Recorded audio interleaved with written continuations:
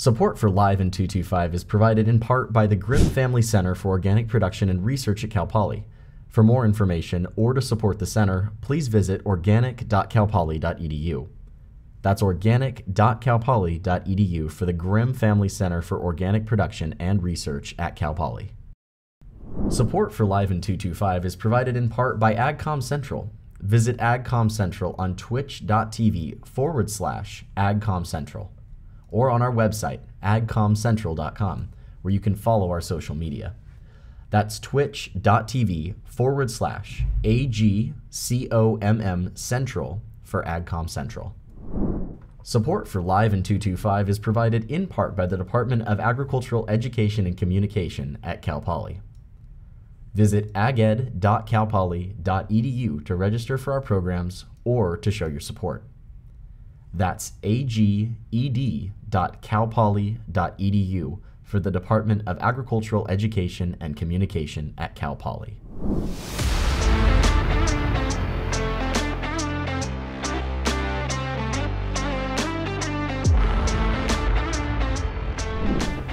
Good morning, everybody. Thank you all for joining us here. We are live in 225, and this is Season 1, Episode 4. Throughout this podcast, we're going to be mentioning all sorts of technical terms about organic agriculture, and a lot of us don't really know exactly what they mean, so today we're just going to be diving into that topic. We're going to be exploring all of the different terms and definitions that circulate around the organic ag industry, and that will just help better inform us as we continue on through this podcast.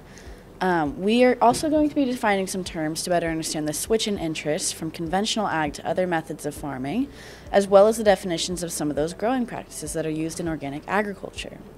Today on the panel, we have some lovely guest panelists. We have Tegan, who's in the production class. Say hello. Hello, everyone. I am on the panelists today. Tell us a little about yourself. I am a senior this year at Cal Poly. I'm graduating in spring. I'm an AgCom major. I actually did work on this episode of the podcast as well, so I'm super excited. It's very lovely to have your expertise on the podcast. Next up, we have Dr. Grieshop. Say hello, introduce yourself. Hello, everybody. I'm Dr. Matt Grieshop. I'm the director of the Grimm Family Center for Organic Production and Research. I'm here at Cal Poly, a new center focused on research and education around organic agriculture. Lovely having you. And as always, we have our professor for this Live in 225 production class. We have Dr. Mike. Yeah, one of your favorite AgComs professor in all of the state of California. I just want to say that a lot of people have been hearing about this podcast and they're interested. I think we'll blow up soon. So Natalie, look out for your fandom coming soon fandom. to you. Yeah. Oh boy, I can't wait. And as always, I'm Natalie Victorine. I am the host for this Live in 225 podcast, and I am a second-year AgComs major. Yeah. With that being said, and all the introductions being introduced, let's dive into it. Yeah. So the first topic that we're going to be discussing is organic agriculture. So we're just going to define that and have a little discussion about it. Well, let me just interject here. I'm wondering if we should play the man on the street interviews first and then see what the perspective is of the man on the street and then dive into individual. Does that make sense? Yeah, we could do that. Yeah. So in this one, I know we're going to say it right in the beginning of this video, but we actually went out and spoke to different students on campus about what they thought the difference between organic and sustainable agricultural practices were.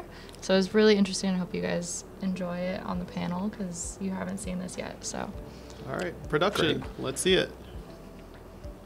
I am here at Campus Market. I'm going to ask a couple people about the difference between organic ag and sustainable agriculture. Can you tell me the difference between sustainable agriculture and organic ag? No. No? Okay, thank you. Probably not, but I feel like I should. If you don't know, that's totally cool too. I would guess that sustainable is more about like reuse and organic is about like the products you're using. Cool, perfect, thank you. Sustainable agriculture, this is hard. Sustainable agriculture is using like the least amount of like environmentally toxic products that you can, and then organic agriculture is like not using.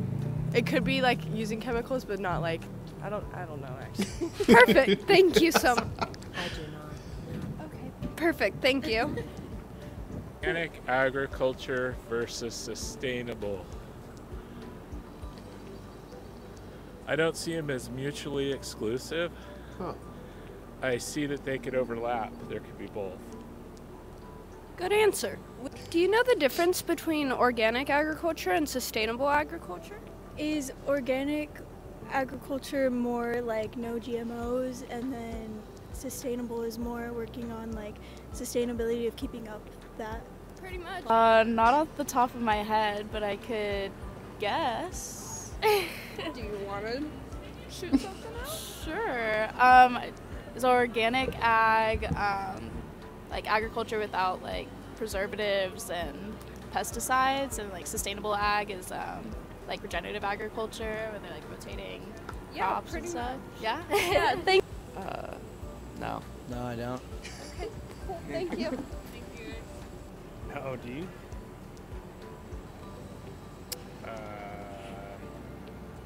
Organics more, like, I don't know, grassroots. Like natural? Kind of, yeah, natural, not as industrial.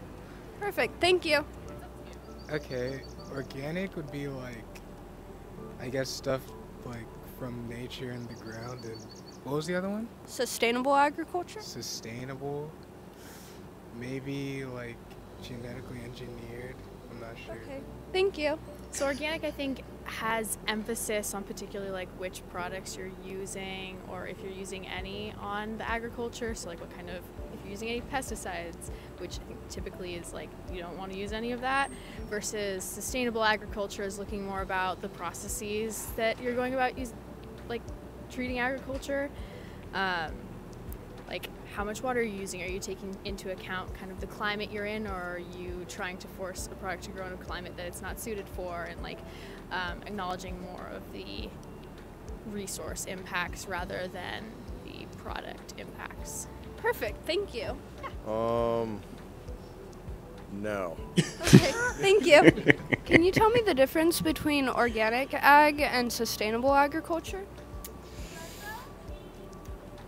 There's not a whole lot. I'm not the best expert on this. Totally fine. Just give us whatever you want to say. Organic is mostly marketing. Some people think there's taste difference, there's health difference, but there's not really. So you can't use conventional pesticides, but you have to use lighter loads of pesticides.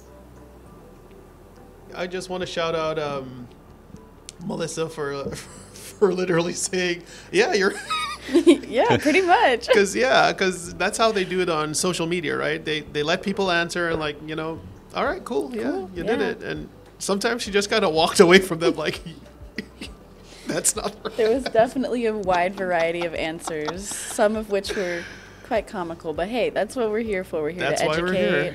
We're here to. It's ag comms. We're all here. We're all going to educate ourselves on organic agriculture. So the USDA National Library of Agriculture defines organic ag as a system that integrates cultural, biological, and mechanical practices that foster cycling of resources, promote ecological balance, and conserve biodiversity. Dr. Grieshop, would you like to add on to what you would define organic agriculture as? Yeah, so it's nuanced, but first I did want to say that I was really impressed with Melissa's grit in going out there and tracking down people and getting answers from them. That takes some grit. I did make her go up to quite a few people she didn't want to go up to. Well, she did it. Yeah, that's what's important. We were in it together. Yeah. That's good. Well, it's all about teamwork. So back to the question at hand. So organic agriculture. You know, the first and foremost thing is that there is a legal definition within the United States for organic agriculture, and that's really under the parlance of the USDA Agriculture Marketing Service National Organic Program. So they define organic agriculture pretty close to the definition that was just given. And there's a real emphasis on sort of the inputs used in that system. I mean, that's really where that definition is headed. So it's really about, and a couple of the folks on the street really tackled this using non-synthetic inputs, whether that's for protecting plants from pests or diseases, or fertility products, so the types of fertilizers that are used. But the organic movement, which has been around a lot longer than the certified organic ag in the U.S., which is really started in 2002, the emphasis is really on the development of a more of a holistic soil-based agriculture, where you're fostering healthy, biologically active soil, and all those inputs and everything are sort of what go into that process. So I could tackle sustainable ag too. Yeah. So the one of the biggest things that I noticed in the video was the overlap between sustainable and organic, and a lot of people that were interviewed thought that they were mutually exclusive. I just thought it was almost like a trick question. Yeah, because they were thinking a little too hard about it. I feel like if you did a Venn diagram, one would fit in the other. Yeah. And if I were to think about it, because I'm no organic expert, like I could communicate about it, I would say that organic production fits somewhere in the overall realm of sustainable agriculture. But just like Dr. Grieshop said, it has a legal definition. Yeah, right. And so that's the biggest difference, I'd say, is that sustainable ag, at least in the United States, and I don't know of any political economic boundaries where this would be the case, I don't think there is a legal definition for sustainable ag. So that would be the first difference. But I would say there is a legal definition provided by the USDA. USDA, yeah. Oh, but there's not like a fine or there's not a label. No. So it's like I can call anything I want sustainable. Yep. And organic, if I call something organic and I'm not certified, then I'm looking at $10,000 per violation. Ooh. Wow. And potentially jail time. So yeah, when I say legal definition, there's not a lot legal of enforcement, unfortunately, but there's actual legal repercussions for using that word in a way that doesn't fit the legal definition. So, but Dr. Mike, I think, is pretty much right in line with my sort of thoughts on it. Is I look at sustainable ag as a big umbrella, and so there's a lot of different styles of agriculture that could fit under a sustainable umbrella. But the first thing that I think is really critical when folks start using the word sustainable, whether it's in you're talking about an agricultural system or you're talking about an energy system or anything else, the most important first thing to think about is over what time scale. And that's a piece I see left out, sort of a surprisingly frequent time. But, ultimately, nothing is sustainable forever. We're all finite. So it's really important, I think, if you use terms like that, to think about. So sustainable over 100 years, 7 generations, 1 fiscal quarter. It really depends on what you're going to do, and what sort of fits under that umbrella is really going to be defined by that boundary. So that boundary is really important. And because of that, there are conventional ag practices like no-till agriculture and other practices where they use a lot of synthetic products, but they have some definite sustainability advantages by reducing tillage and doing other things. That's one of the references I was going to draw.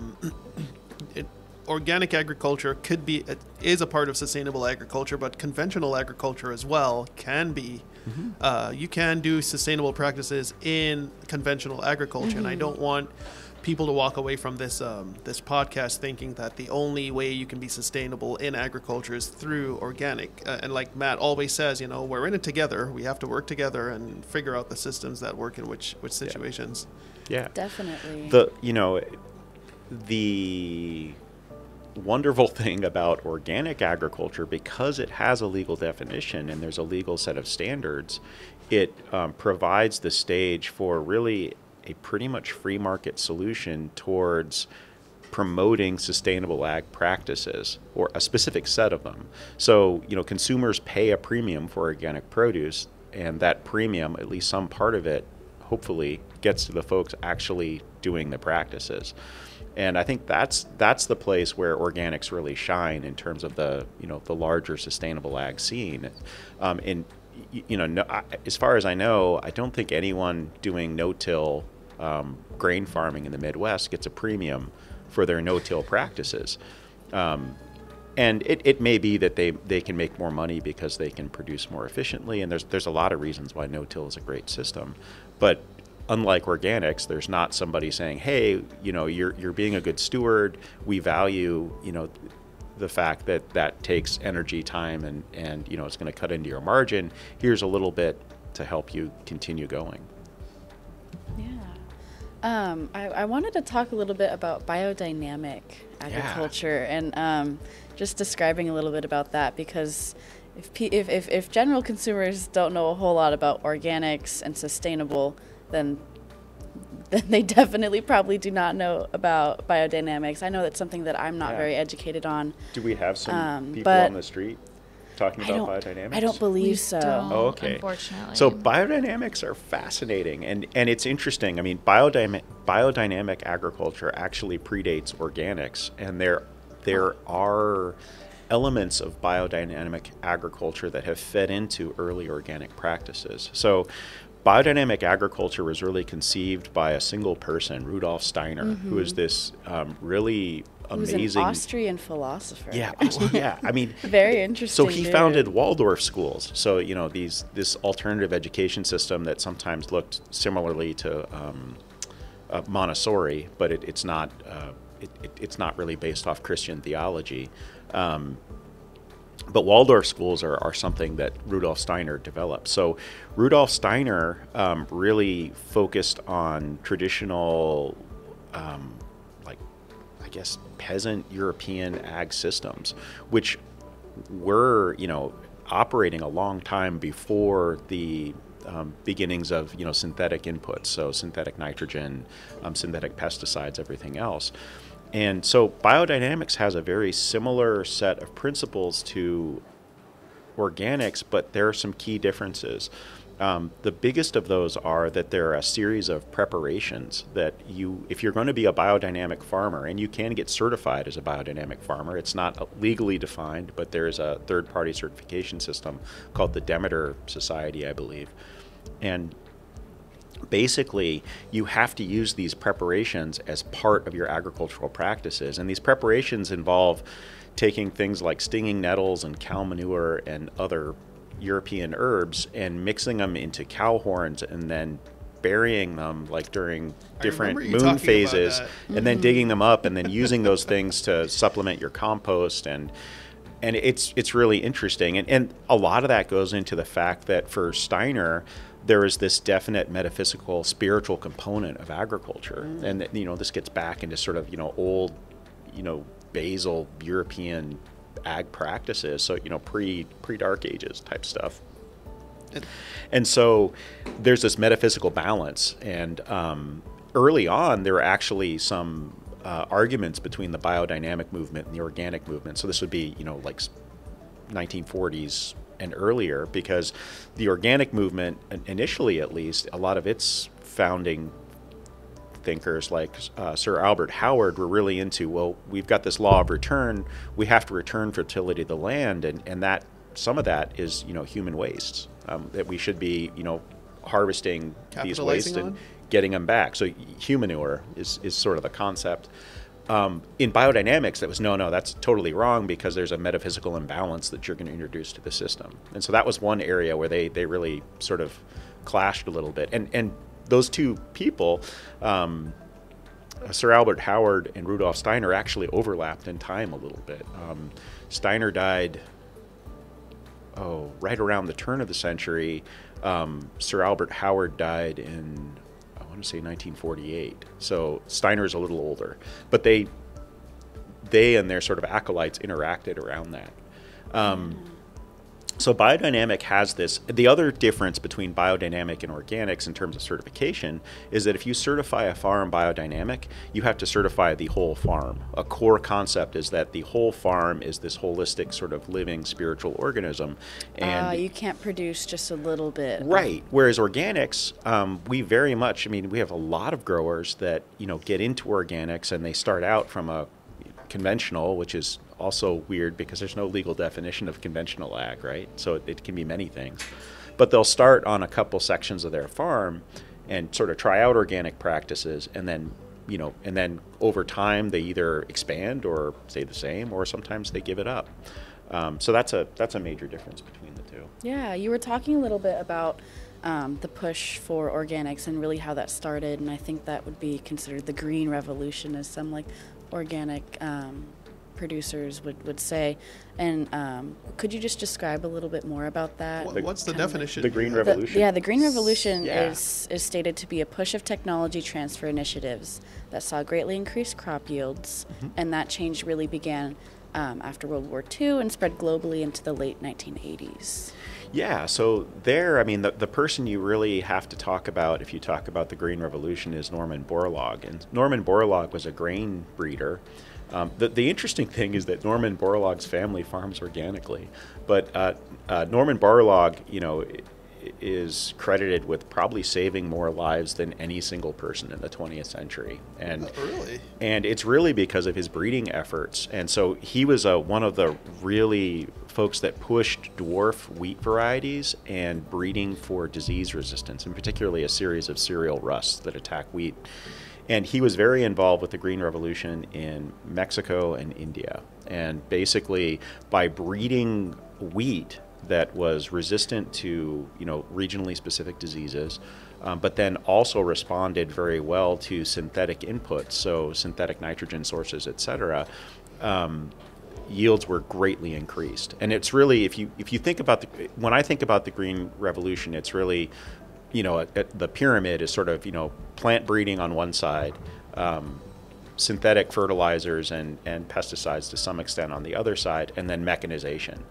And breeding, though, is really the major leg of that triangle. I mean, that's sort of, breeding plants that are easy to harvest mechanically, so that they mature all at the same time, they're the same size. A combine or a swather or something can get through there and cut it easily is a big part of that. But then also breeding them so that they respond to a synthetic mineralized fertility program. So in conventional agriculture, the sources of nitrogen, phosphorus, potassium that are used, as well as micronutrients, are already sort of plant ready. I mean, they're set up in a way that plants can readily absorb them. In organic systems, we start with really amino acids and protein-based complex molecules that have to be processed by microbes before plants can access them. And that's closer to a natural system. I mean, that's how natural nutrient cycling functions. But to get plants to really thrive when, in the disconnect of those microbial processes of breaking up nutrients, there's some breeding that went on so that they responded really, they can handle sort of this mass rush of, available nutrition rather than a trickle, which would be more typical of a natural system. Would you see this green revolution as what we now consider more conventional agriculture? Oh, absolutely. Like with GMOs and yeah, all I that? think genetically modified crops are really a logical extension of the green revolution, and so. And that's a really fascinating topic. I mean, what we define as genetically modified and what we don't at this point, sort of the history of plant breeding. So really, genetically modified crops, beginning in the mid 90s, right around the time the organic certification was getting set up for federal government, although it didn't get applied till 2002.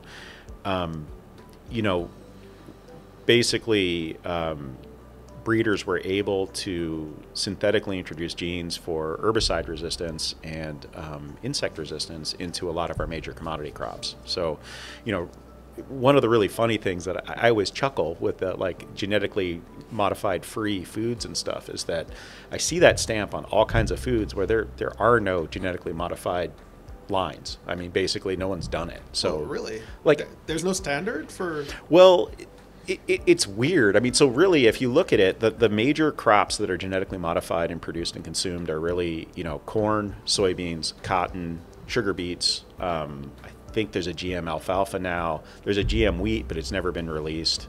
Papaya is actually in Hawaii, but they did really minor modification there for a specific ring spot virus. Yeah, that's what really, they saved the Hawaiian papaya industry. They were collapsing. But those are really the major crops that are genetically modified. There is a 2 gene, they weren't modified through traditional genetic modification, but more recent gene silencing technology. But there's a non-browning Fuji apple and Granny Smith apple, I believe. And that's really about it. Oh, I'm sorry. And there's some rices out there. So there's golden rice, which was really modified to have high levels of vitamin A in it to help with human nutrition. And then there's a genetically modified line of rice that I think has been released that's flood tolerant. But the interesting thing on that whole GM piece is that really the development of genetically modified technology. So, back for 12,000 years since ag started, we've been crossing plants just naturally. So we're using, natural sexual processes to move traits that we like around. Like, the way we got carrots. Carrots started out as a green that people ate. They ate the greens and the seeds. And then somebody went, oh, well, there's just this nice taproot. We can eat that. And then they selected for carrots that had a big, meaty taproot, and now that's what we eat. You can eat carrot greens, but not just many the people biggest do. difference with genetically modified foods now is that instead of all of those generations of crossbreeding, it's a direct transfer of genes from one crop to another. Here's the goofy thing that keeps me up at night when thinking about this with organics is that, okay, so then the first real sort of genetically modification was through mutation breeding. And so seedless ruby red grapefruit is a product of mutation breeding. A lot of the dwarf grain varieties are from mutation breeding. And these are things that are actually used in organic ag.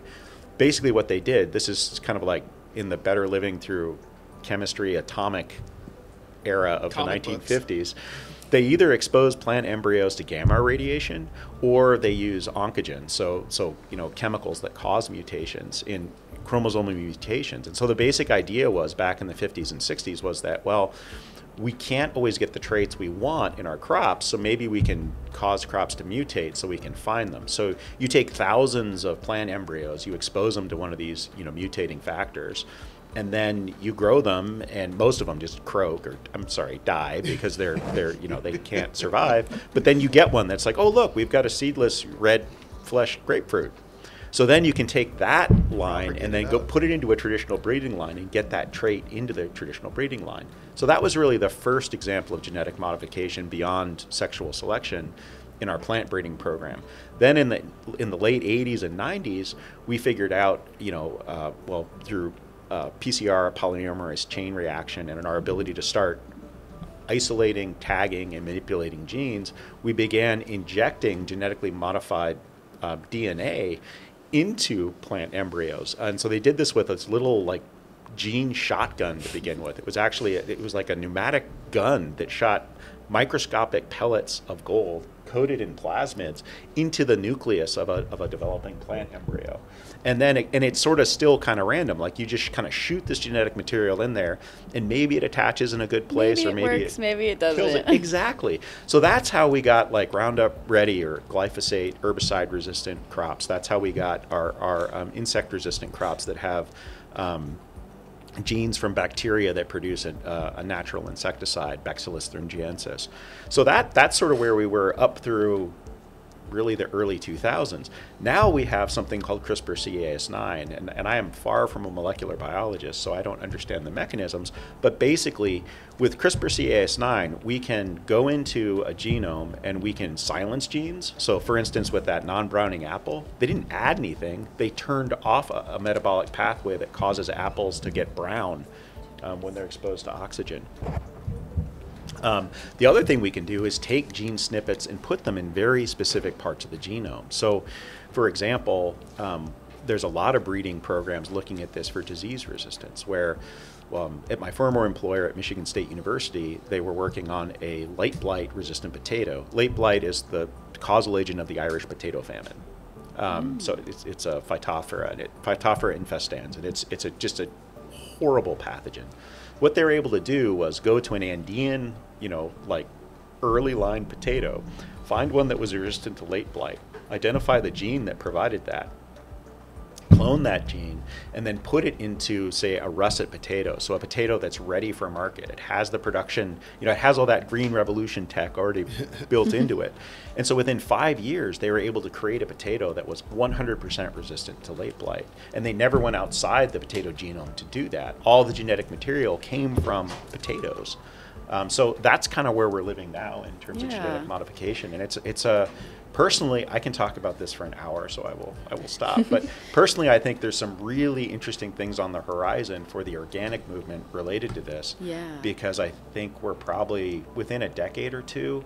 Do you think that the organic industry would be open to adopting? They're not. genetically I mean, they're not modified at foods? all. Which, for me, from a sustainable ag side, is unfortunate, because having disease resistance at the genetic level is really great, because it means you don't need things like copper or sulfur to manage Less plant inputs. diseases. Exactly, less inputs and better for your soil.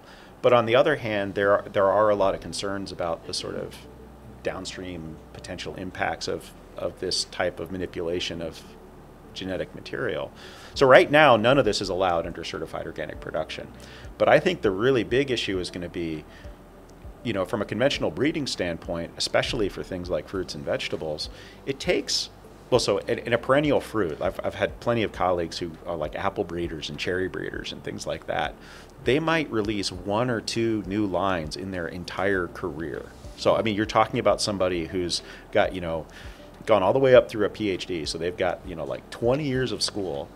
They spend the next 20 to 25 years, and they might release 1 or 2 varieties, because it takes so long through just sexual recombination and growing a tree up to the point where you actually get fruit off it, that you just don't get a lot of time to play around. Yeah. So with CRISPR-Cas9, we can do things 4 to 5 times faster. So where I'm going with this is, in conventional breeding programs for vegetables and fruits, I suspect that in the next decade, 2 decades tops, we're going to see that technology completely dominate. And the challenge for the organics at that point is going to be, most of our organic breeds come out of conventional breeding programs. It's a smaller market, so we don't have the breeders. But sort of the cast-off things that are like, well, this one's doesn't have quite the right color for the conventional market, for instance, but it's got good disease resistance. That goes into an organic breeding line. So the big question is if we get to this point where the plant breeding community is using this technology that the organic community won't accept, how are we going to get new organic varieties? And that's what I see as a big challenge for the next 2 decades. Very interesting. Like I said, I can talk for an hour on this. So I wanted to divert the conversation and just open up discussion, and just ask everyone on the panel, what do you think the largest misconception about organic agriculture is? And just explain a little bit why. Is it appropriate here, Matt, to talk about animals as well? Yeah, from breeding or from organics or?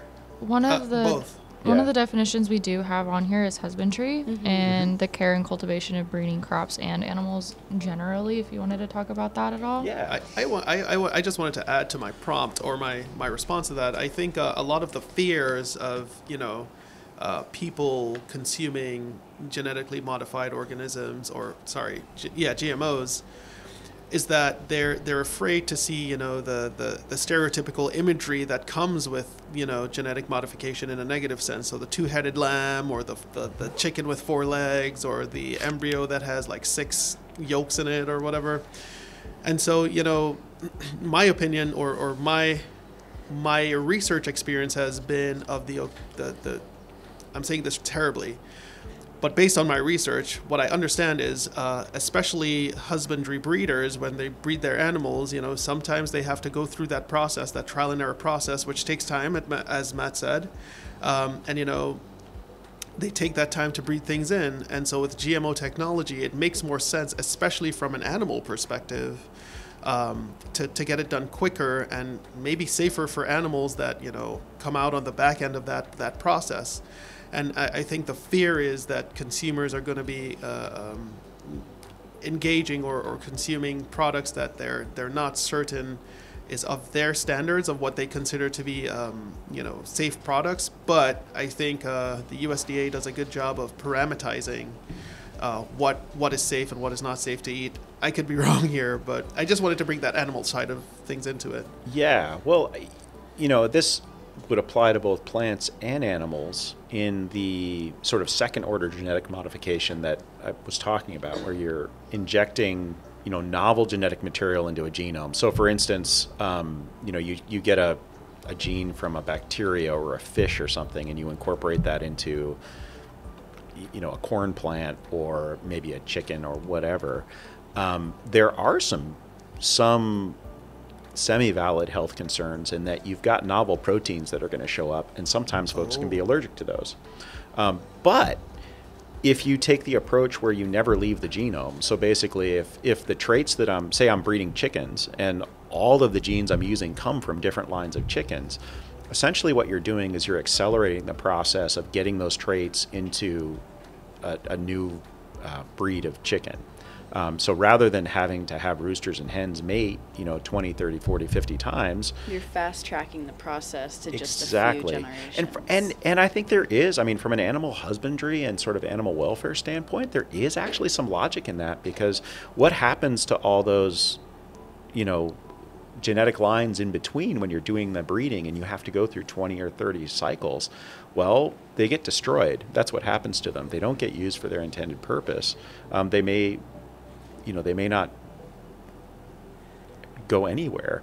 Whereas if you can speed that process along, you're going to have less sort of suffering in that process. So from that perspective, I think there's something to consider philosophically. In terms of husbandry and sort of animal standards and organics, this has been one of the big controversies really from the very beginning of certified organic production. And it really goes back to the fact that if you look at basal organic philosophy, the systems that were envisioned would always be animal and plant combined systems. But where we've gone in terms of modern agriculture is we've separated animals from plants. Mm-hmm. And from a food safety standpoint in produce industry, that's not something that's going to change. So I think that's led to a lot of sort of confusion about, well, what does an organic animal production system look like, especially if it's not integrated with a plant production system. Yeah. And so we've seen a lot of issues there, and there've been tons of lawsuits and a lot of lobbyist money and all kinds of things going into that, saying, well, and we've made some progress. When we first started with organic dairies, for instance, most of the large organic dairies were just conventional dairies where they fed cows organic corn and soybean. Beginning in the mid-2010s, there was a standard where basically you had to feed them some amount of dry matter that was actually what cows evolved eating, which is like grasses and plants, not corn and soybeans. But it continues. Like what is an organic production system for animals? And I think even if you look at price differential, producing animals organically, the price differential for doing that versus producing them conventionally is far greater than producing plants organically than conventionally. There's a lot of different inputs that go into that as well. Well, and just, confinement. Confined animal feeding operations are, the reason they exist is that they get animals to market very, very quickly in a large quantity, which means that the consumer experiences a very affordable product at the grocery store. I've raised animals on pasture, and it's like an order of magnitude more expensive to do it. And so if folks aren't willing to pay, $10 a pound for chicken versus $1 a pound, or I guess right now chicken's more like $2 to $4 a pound. How is the grower going to do that and maintain sort of financial sustainability? Yeah. Well, thank you so much for your input. You definitely gave us a lot of insight onto this. Just wanting to wrap up, I wanted to ask Dr. Mike just really quickly. Oh, gosh. We talked a lot of terms and definitions in this episode, and I just wanted to bring it over to you for a quick second and just... what does this mean for AgComs, huh? Yeah, what does this mean for AgComs? Like, how can just the general consumer and the general student at Cal Poly learn a little bit more about organic agriculture besides tuning into this podcast. Especially since we did see a lot of Cal Poly students don't know what even organic agriculture is. And this is a pretty big ag school, so just take that into a bigger perspective for a student in, let's say, USC or Berkeley or another college that might not have a college of agriculture. I'm going to echo what Dr. Fry said when we had her on the podcast. You know, someone has to take the responsibility and, you know, ensure that the target audience get the information that they need. And so I guess as a point of reference, we absolutely knew the target audience we were going for. We were going for podcast listening audience, and I think a lot of college level students are engaged with podcasts, even though, you know, most of them talk about crime podcasts or serial killer podcasts. I mean,